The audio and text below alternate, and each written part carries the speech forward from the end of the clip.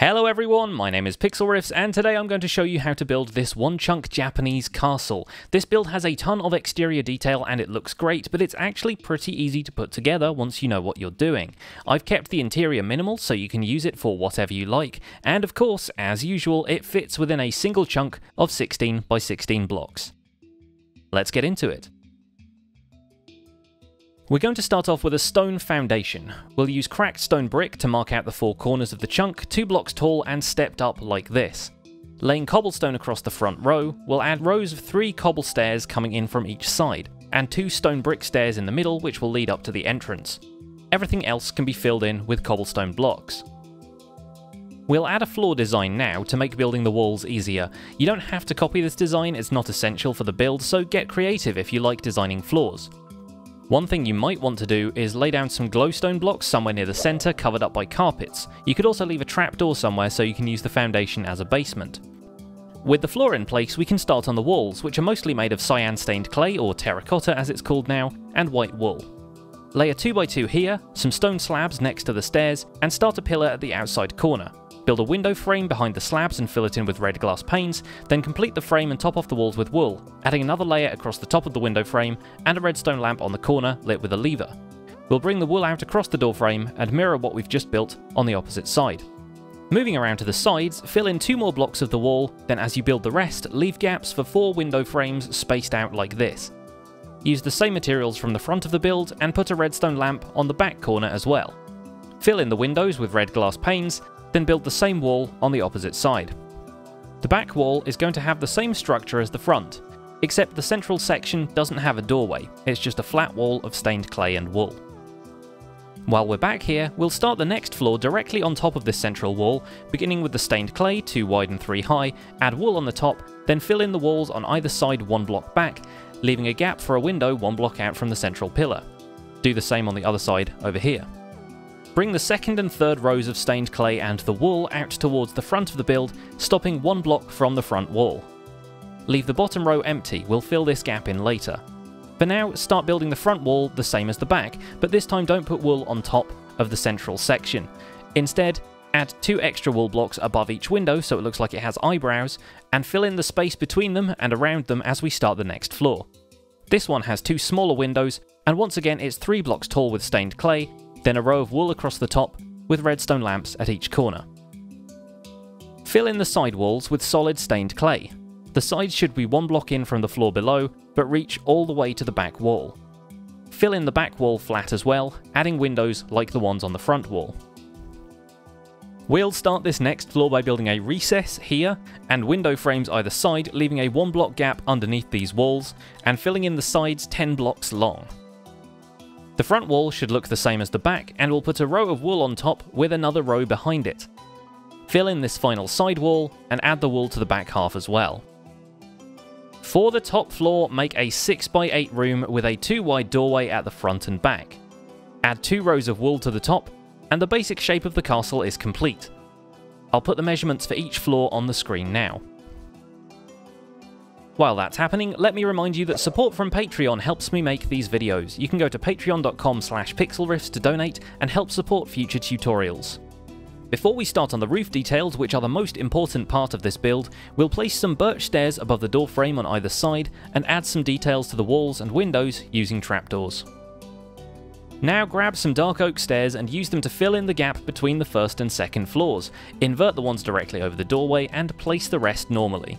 Place them on top of the wool around the perimeter, stopping when you reach the pillar on the back wall. We'll do something similar to join the third and fourth floors, but we'll start adding detail here. Stair placement can be tricky since corner stairs like to join together in odd ways, so it might take a bit of trial and error before you get it looking right. This front piece will have 2 sections where corner stairs come out and around, so keep rotating yourself around to create the corners you want. Once you're happy with that, fill in the side walls with a straight line of stairs, and repeat the design from the front on the back wall. Returning to the front wall, we'll create arches over the second floor windows using birch stairs, starting with an inverted stair against the pillar, and then alternating them to make an evenly spaced archway over both of these windows.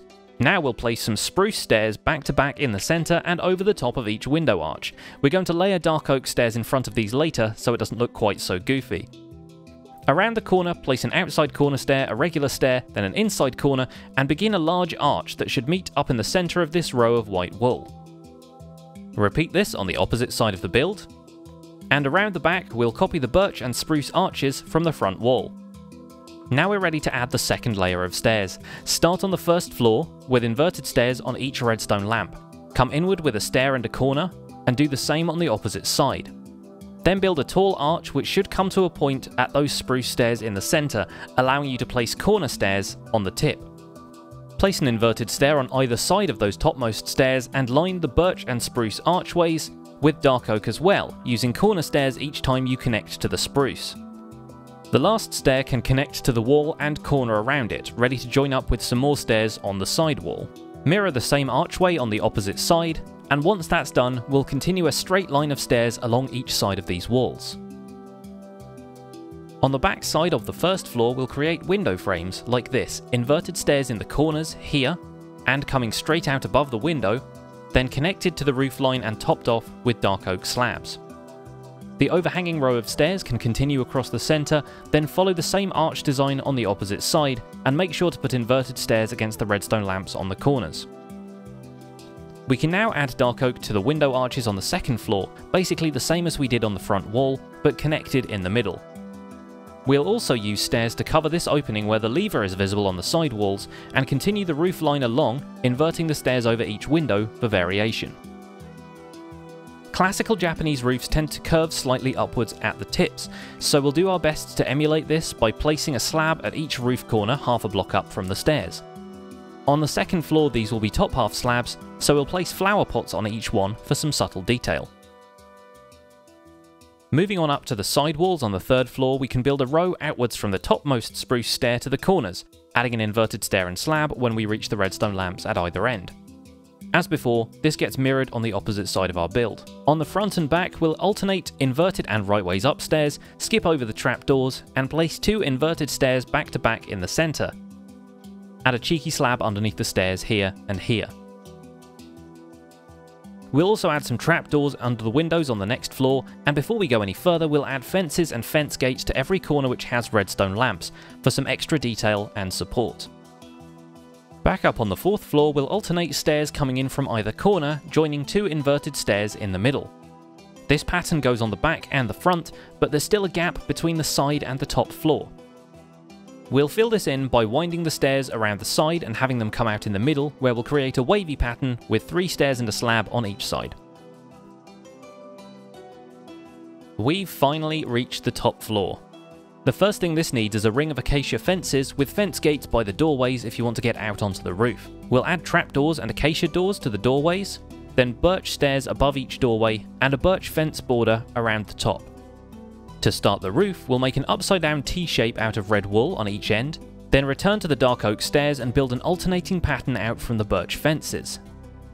We'll slope it upwards in the centre, add 2 planks behind it and slope it upwards again, then connect this to the roof and build the rest of the roof the way you normally would, straight rows of stairs from end to end. Last of all, we're going to make this roof look more ornate by once again alternating stairs and meeting corner stairs in the centre, adding raised slabs to each of the corners, then filling in the ends of the roof so that the red wool is bordered by corner stairs and no gaps remain. By now, you've probably sworn an oath never to look at dark oak stairs again, but the result is this rather awesome looking Japanese castle. Since the exterior took a while and was quite ornate, we're going to do a quick and minimal interior. Start by lighting it all up with torches now that the roof is closed off, and then begin a wide staircase with platforms that spiral around the room at the start of each new floor, allowing you to get a decent amount of floor space while still giving the build a nice open feel. You might also want to add some fences as support for the platforms, to give some sense of structure to the room below, and to stop yourself from falling from high places all the time. Plants will be a welcome addition to the interior since there isn't a huge amount of colour in here right now. If you want to turn this into a survival base, of course, you've got enough room to fill each floor with enchanting, brewing and storage, and you could maximise your floor space by just filling in the rest of the slabs and connecting everything with ladders. I've done that on the top floor anyway, since this might lead to a private shrine or maybe a bedroom. A few final details to add. Minecraft swords wouldn't quite work, but you could place 2 tripwire hooks or levers on the walls as presentational sword racks, and the stone fortification outside could have grown some moss and leaves over the years by swapping out the stone brick and cobble for their mossy variants. Thanks for watching this one chunk tutorial, which was made possible with the support of my wonderful community of patrons. You can head to patreon.com/pixlriffs to donate and get rewards, including membership to my patrons only Minecraft server. Don't forget to leave a like on this video, download this build from the page linked in the description, and subscribe to my channel so you don't miss future tutorials. My name has been Pixlriffs, and I'll see you guys soon. Bye for now.